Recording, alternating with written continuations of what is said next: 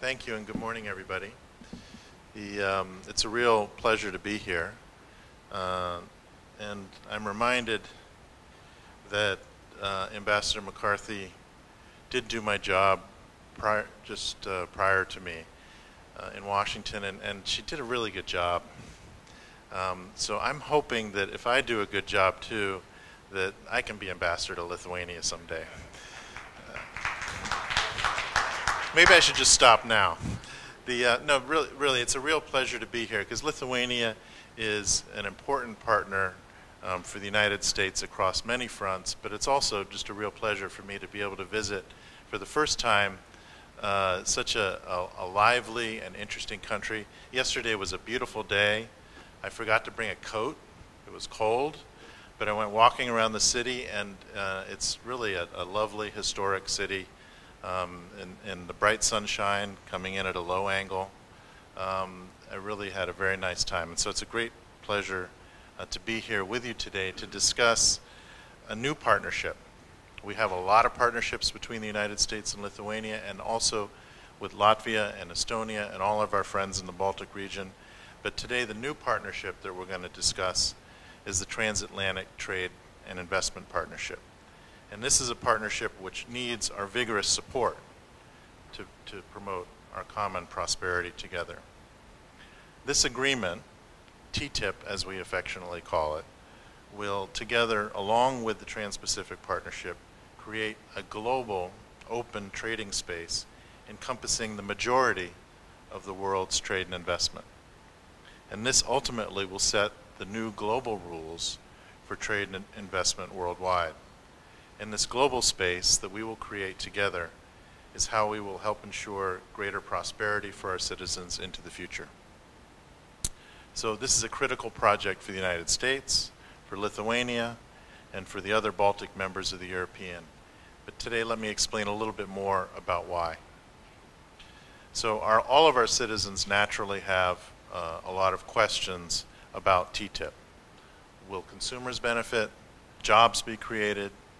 Will new doors open for small and medium businesses? The answer to all of those questions is yes. This is an agreement about and for our citizens, and I'm not just talking about big business. It's about you and me and all the consumers of the goods and services of the transatlantic marketplace. If we get this deal right, consumers will have a wider choice of products and services from a greater range of producers. Consumers and producers both will benefit from lower tariffs and fewer barriers to trade. And small businesses will face fewer hurdles to sending exports across the Atlantic in both directions. So here's the main idea.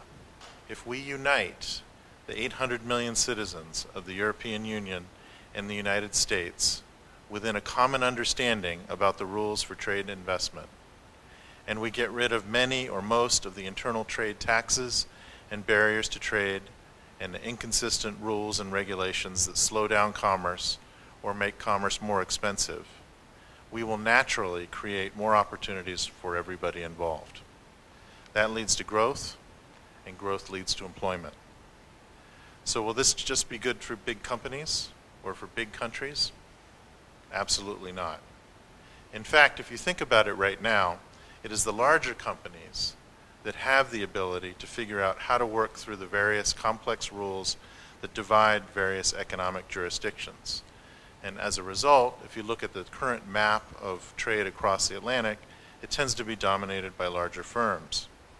But if those rules are made more simple and more transparent and more consistent, it is actually the smaller companies, including innovative startup firms, that become newly able to compete more widely in a newly enlarged market. Yesterday, the embassy arranged for me to meet with a group of American companies that have come to Lithuania relatively recently. Many of them are involved in global information processing. Together, they employ literally thousands of Lithuanian young people. And these are businesses that are quite new. Many of them got here just a few years ago. They all said the same thing about why they invested here. They saw a market with a lot of well-educated, hardworking, English-speaking young people, and they figured out a way, using technology, to bring them into the global market directly. I also met with a group of Lithuanian innovative startup companies who are leveraging advanced technology and strong knowledge of software, as well as venture capital, to set up businesses that will be active in the first instance worldwide. These are not local businesses, but rather, from their very beginning, real international players. TTIP will help these kinds of firms by making it easier for their products and their services created here in the Baltics to be brought to the United States, and vice versa. So let me put this another way. I was surprised to learn yesterday that the United States does not currently rank even in the top 10 partners for Lithuania and trade and investment. Frankly, I think that's ridiculous. It's strange for the world's largest economy. We're still the world's largest economy. China's catching up, but we're still the biggest. But it's strange for us not to be more present here in this economy. And I think we really need to work on this. The United States at least needs to get into the top 10 in the next few years. So let's all set that as a goal for ourselves. But not just in terms of our exports to this region, but also our imports and also our growth stimulating investment. At the same time, I learned that over 60% of Lithuania's trade, and I imagine this is the case for Latvia and Estonia as well, is with other European Union partners. So that's another reason to support TTIP. Because as TTIP helps produce growth throughout the European Union, that will lift the Baltic economies as well. In fact, a key lesson from European economic integration has been that by reducing costs, by eliminating tariffs at the border and making customs procedures faster and simpler, creates new opportunities for small businesses to sell their products outside their traditional home market. So we are optimistic that TTIP will make it cost competitive for more small European businesses to export their products to the United States as well, just as they currently do to the European Union. So, dealing with complexity. TTIP is, of course, a complex deal. We have complex economies, large economies, many rules governing them. There's a lot of detail. Over the coming year, you're going to hear a lot of opinions about various aspects of the agreement that's currently under negotiation. For one thing, this is why in the United States we have tried to be as transparent as possible about our negotiating goals. We have set time aside during every round of the negotiation for civil society, unions, business associations, and others to give our negotiators presentations and feedback and meet with the negotiators. They do this before every round, they do it during every round, they do it after every round. And both the European Union and the United States have also now published their detailed objectives for the negotiations. And we really welcome incoming Trade Commissioner Malmström's interest in making the negotiations even more transparent. And we look forward to working with her on that and all the other aspects of the TTIP. One hot topic regarding TTIP, for example, is the area of product standards and consumer protections. And I should underline that we intend to maintain strong consumer protections and safe food and safe products, because neither the United States nor the European negotiators have any intention whatsoever of reducing health, safety, and environmental protection or limiting the government's ability in either economy to regulate in the public interest in a fair, transparent, and non-discriminatory manner. In fact, we intend to make sure that TTIP specifically protects such a right to regulate in the public interest. What we do want to do through this agreement is find ways for our regulators to work better together across the Atlantic and share information. Because the fact of the matter is that both the United States and Europe have high standards for our regulations. We're sophisticated economies. We both know what we're doing. the image of the United States as some kind of Wild West economy is dead wrong. It's just wrong. The product safety standards and food safety standards in the United States compare favorably to anyone's. But through TTIP, we can bring things closer together and thereby make things work even better. So to give you an example, if we can recognize each other's already high standards for inspecting the quality of medicines produced in factories on both sides of the Atlantic, we can together inspect more factories rather than checking the same place twice. And that way we'll increase consumer safety while reducing the burden on our regulators. Unfortunately, at times, it has seemed that this message of hope and opportunity about TTIP might be drowned out by some of the loud voices that are opposed to this concept of creating wider prosperity. Thus, we really need, and here's my key message, we really need Lithuanian, Latvian, and Estonian voices from government, businesses, investors, and civil society to talk about why TTIP will benefit your countries. We need your guidance, expertise, and participation, not only to dispel myths and misinformation, but to reach out to your counterparts throughout Europe and your constituencies and let them know the facts and let them be vocal about them. And today's conference is, in fact, I think an important opportunity in this regard. And the expert discussion this afternoon that you'll be hearing should provide key information for you all to become actively engaged personally in this discussion. So where are we in these negotiations? I've been asked that several times. We've made good progress in the 7 negotiating rounds that have taken place so far, but I think none of us are under the illusion that this is going to be an easy process because of the complexity that I cited earlier. After all, think of the challenge. This is a trade agreement between 2 of the world's major economic engines, each with their own independent customs and traditions, and each with a wealth of human diversity in their societies. Indeed, some of the issues we're grappling with have, over the years, been a bit contentious. And yet we want so many of the same things for ourselves and for our children and for our economies.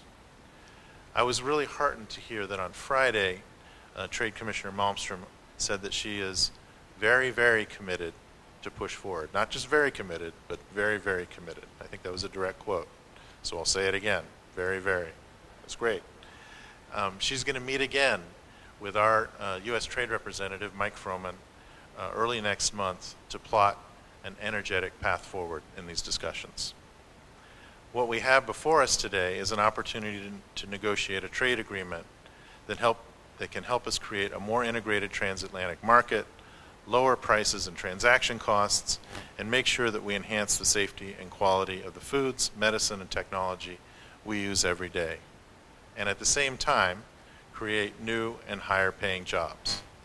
With that in mind, I really expect that both sides will accelerate their efforts going forward to bring this agreement to closure as soon as possible.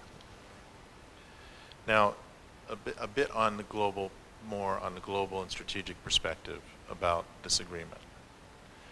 Looking at things from a global perspective, I think TTIP is really a critical opportunity for us to set global norms for other markets and agreements outside of our borders and in other regions. As was mentioned in introduction, I personally have a lot of background regarding trade and economic policy in East Asia and in the Pacific. And it's important to note this fact, that when the European Union and the United States can agree on standards and can work with other like-minded countries and promote the wider adoption of those standards internationally, our collective size sets a de facto global standard. We're that big.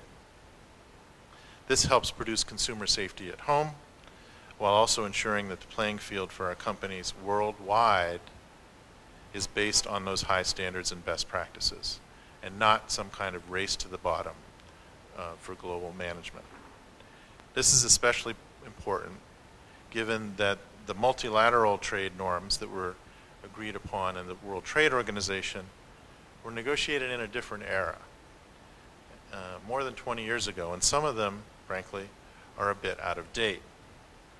Much has changed over these years in terms of technology and how the world trading system operates. And so we have this opportunity between the United States and the European Union to modernize the global trade and investment system. My last point is this. The TTIP, of course, is going to have to stand on its own merits as an agreement when our legislators approve it upon completion of the negotiations. But the reasons to support TTIP, in fact, go well beyond trade and well beyond economics. The United States and Lithuania, and the United States and the European Union, and the United States and all of our friends in the Baltic region, we work together on a huge range of issues, from supporting economic development to cooperation in NATO, to efforts to fight violent extremists of ISIL and other groups.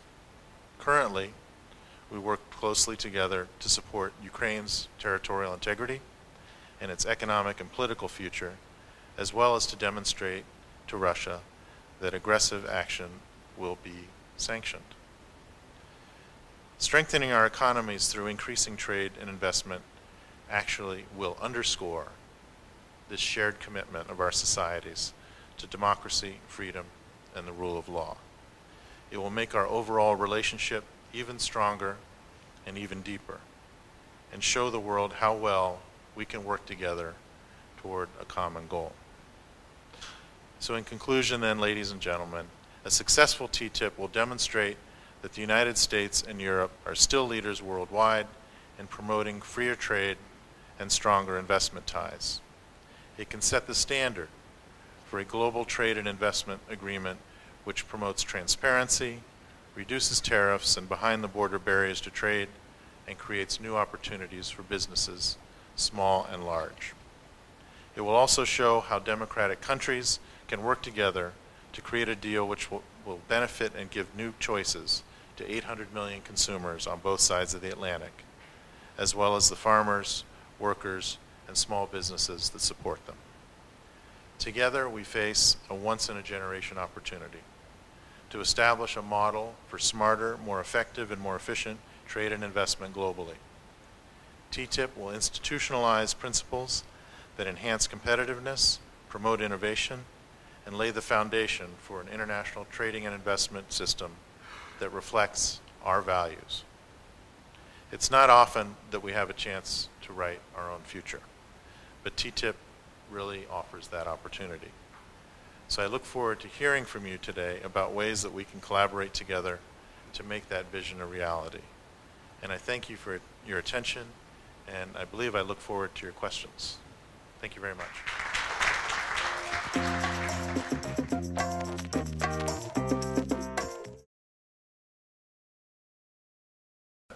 Used very often, and it's not very often used successfully. And the reason for that is that the countries, the economies that are undertaking the commitment actually don't violate the commitment. So let's think then about the United States and the European Union. Is the United States going to just treat European companies in a discriminatory manner? I don't think so. Is the European Union going to treat U.S. companies in a discriminatory manner? Don't think so. So it's actually not going to be a big problem. The reason for, so then the question becomes, why include it if you don't anticipate a lot of problems in investment between the United States and the European Union? And the reason for that is consistency. Consistently, the United States and the European Union, in our agreements with other countries, have included this. And I think we need to continue to include it, because around the world there are jurisdictions that occasionally have problems. Right now, the United States is negotiating a bilateral investment treaty with China. I'm pretty sure that we're going to include that provision in our bilateral investment treaty with China. And I'm pretty sure that we don't want to be in a position where we tell China, well, we didn't need it for Europe, but we need it for you. So consistency is important in the management of international economic policy. And so we're hopeful that as this is understanding of what ISDS really is and what it really means permeates the public consciousness in the European Union, this issue will die down. But I enlist all of your support to actually study up on this issue, not by just Googling on the internet and finding out what a blog says about it, but by actually looking at it, and then transferring that understanding to others. Maybe as a follow-up question, negotiations have just finished in the 7th round. What is the next process in the negotiations? 8th round. 8th round. Okay. Apologies. What is the process, and how do you expect it to reach conclusion, and when? I don't have a forecast date. You should probably ask that question to someone who has more control over the situation. But in fact, just kind of as a matter of practice, what we're going to do is go fast. I think that we now have traction. We have a settled situation in the United States politically. We have a new commission, a set of leaders in Brussels, and so we have every reason to just start to pick up the pace. And I think that that's actually what's going to happen. Setting an artificial deadline, you can set an artificial deadline. It doesn't really accomplish that much. I think the key thing is to actually get serious and be fast and engage in a really substantive, meaningful way. I'd like to ask if there are any additional questions. Yes. Thank you very much for your presentation. Interesting. Can you share a little bit, let's say, what the U.S. businesses think about this agreement, and can you name the particular maybe sectors where the U.S. business see the biggest benefits that they will expect to have when this big EU market is going to be open? Just a couple examples what the businesses, not the Washington people only thinks. Thanks. Yeah, I think it's actually, really broad-based. It's hard to pick out. The European Union economy is so large and so complex and diversified, and the U.S. economy is so large and complex and diversified that it's really not that sort of theoretical world where one's going to produce grapes and the other one's going to produce apples, and we're going to do this like we all learned in textbooks. That in fact there's going to be growth opportunities across a wide range of sectors in both economies as a result of the agreement, and that's what we actually see in terms of the presence of the companies and sectors that express interest in TTIP. It's really quite broad-based. Agriculture, manufacturing, services, the internet economy. All of these companies are very interested in pursuing this, and we've really got pretty broad-based support. Actually, I have a question which is a bit broad-based. Could you explain us TTIP from the perspective that it's not agreement between United States and European Union, but it's also agreement between the NAFTA and the European Union, because North America Free Trade Agreement is also United Canada and Mexico, so it's actually going beyond the United States as well. So there is actually much more global perspective here. And moving forward, it's actually also there are agreements in Asia as well as actually Africa and South America. So we see the tendency basically that it's step-by-step process of globalizing the world economy. Well, yeah, you just answered the question, or maybe you just meant to make a point, which is that that's exactly what's taking place, is that the global economy is becoming more unified in its approach to how governments manage trade and investment across borders.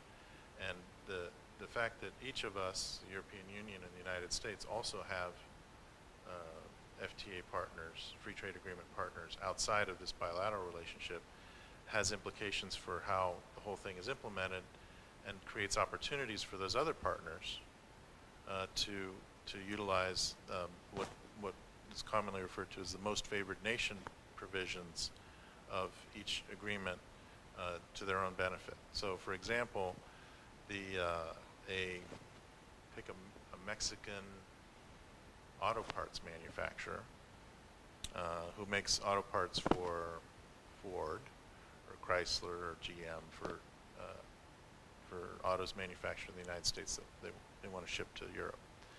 The fact that it will be less burdensome for the automobiles from the United States to get regulatory approval for sale in Europe will benefit people in Mexico, or maybe some people in Costa Rica that produce for the people in Mexico, and the people in Paraguay that produce for the people in Costa Rica, and et cetera, et cetera. So it in fact, it all comes together in a relatively seamless way on the non-tariff issues in particular, where what's actually happening is global opening that's bilaterally negotiated. We found that, for example, when we negotiated the U.S.-Korea Free Trade Agreement. The United States pushed Korea vigorously to change some of its regulation of the automobile sector. And one of the primary beneficiaries, even before the EU and Korea signed their own FTA, was European automakers, because the system became more transparent and more open, and those most favored nation provisions were applied to importers from around the world, and also importers from Japan. Japan still doesn't have a free trade agreement with Korea. So there's actually, it's called, you were right, it's globalization. It's a good thing for the most part, and people need to adapt to it and seek the opportunities that it creates. Dalius Simėnas, Local Business Daily Verslo žinios. At the start you mentioned that TTIP would, the small businesses would benefit most from the TTIP. Could you give some examples or cases, how would those small businesses benefit? I'll give you a specific example. I'm not going to name the company that I met yesterday because I don't have his permission, but there's a company that I met yesterday that wants to sell, it's a rather small company, wants to sell a specific product to the United States. Nice product, I'd like to have one. And it needs to get approved for sale in the United States. And so he's told me that he needs to find a partner in the United States to help him get the product approval through the consumer product safety system. And that will take some time and take some money, etc. Ideally, if we can achieve this through TTIP, that product, which is already sold in the European Union, the fact that it's considered safe for use in the European Union will allow it to be sold in the United States without a further review. That kind of system benefits most the smaller companies, which don't have the capital or the capacity or the number of personnel to go around the world to all the different markets and get themselves permitted to operate in each of those markets. So that simplicity in global management of trade and consistency across economies naturally benefits smaller players who can't adapt to all these different regulations. Okay, thank you. I'm Lina Viltrakene, working permanent representation of Lithuania to the EU. And actually, if I could ask two questions, because our interest lies in different areas. I mean, Lithuanian interest in TTIP, but also, of course, the EU's. But there are two areas where we have some concrete interest, and these areas are energy and public procurement. So could you please elaborate a little bit about the prospects of these two areas to be addressed in the TTIP agreement? Energy and government procurement. Yes. Government procurement first. We have a negotiating group on that issue, and I'm hopeful that group will come up with rules which will make it easier for each of us to participate in government projects on the other side of the Atlantic through improved information flow, and also not being treated differently from the domestic providers of services or construction services or goods for those projects. And those government procurement negotiations will be an interesting one. I think there's mutual benefit in both directions. there's a bit of complexity in government procurement in this agreement in particular because the United States is a federal system and the European Union is different from a federal system but also has a lot of constituencies inside the European Union. I think we're going to need to figure that out. It's going to be complicated, but clearly the direction will be toward greater access towards those contracts. Sorry I can't give you a more insightful answer than that, than just better, but it's still being negotiated. On energy, it's I think a key issue here is often relates to the whole question of natural gas exports, and in particular, but energy exports in general. And for the United States, for example, in our administration of natural gas trade, we currently have a system whereby partner consumers from countries where we currently have a free trade agreement do not need a special permit to have the project for export to their market approved. But for everyone else, they do. Now, we've been approving natural gas exports at a fairly good pace of late, but by concluding TTIP, that approval process will become unnecessary for European Union consumers of shale gas or other forms of natural gas from the United States. And that, I think, could be important for European energy security by both increasing supplies from a new source. Thank you very much to Deputy Assistant Secretary Tong for his insightful comments and very clear answers. Very much. It's a real pleasure. And hopefully we can see you here in Lithuania again soon.